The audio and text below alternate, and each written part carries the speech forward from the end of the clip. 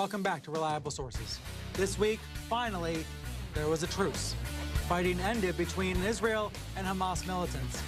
But the facts on the ground have not changed, nor have most people's opinions. Matti Friedman has covered Israel for nearly 2 decades, most recently for the Associated Press. And in an essay for the Jewish magazine Tablet this week, he posed this provocative question: is there anything left to say about Israel and Gaza? He got me thinking about how the Israel story is framed. Friedman says there's a severe malfunction in the way that journalists portray the country. So I want to ask him what that is. He joins me now from Jerusalem. Matti, good morning, and thank you for joining me.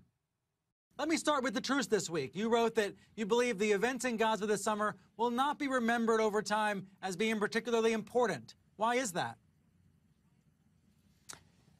I think that if we look at what happened in Gaza this summer, apart from the tragic and senseless loss of life, we see another round in a war between Israel and the Arab world that's been going on for about a century. It wasn't the first round. It wasn't the first round against Hamas. It wasn't the first round in Gaza.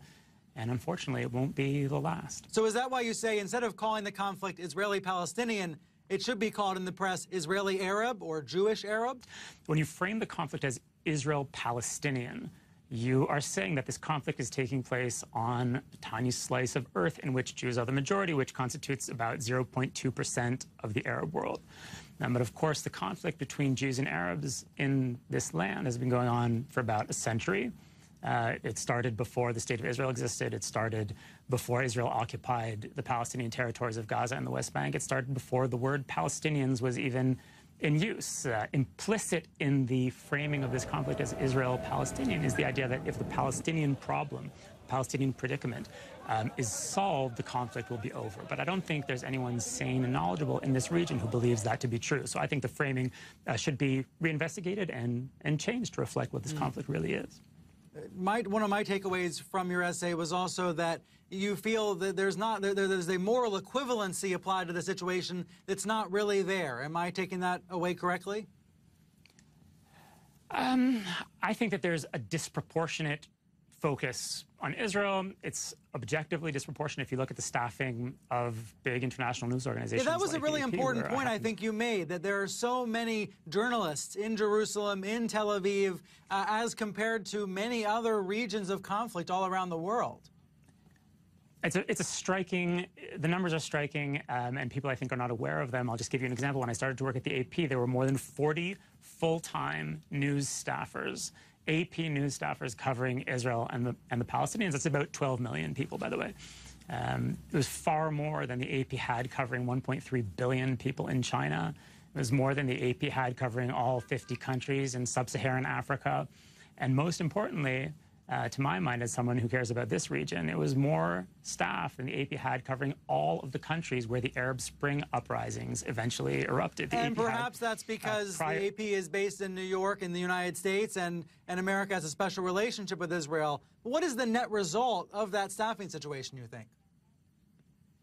The net result is a objectively disproportionate focus on a country that I think, if you look at it with dispassionate eyes, isn't all that important beyond the emotional connection that some people feel with it. The numbers in this conflict are absurdly small if you look at it vis-a-vis the prominence that the conflict has. Last year, for example, 2013, the entire death toll in the Israel-Palestinian conflict, this conflict of great global significance, which is staffed more than almost any conflict on Earth by most international organizations, the death toll here was 42 people.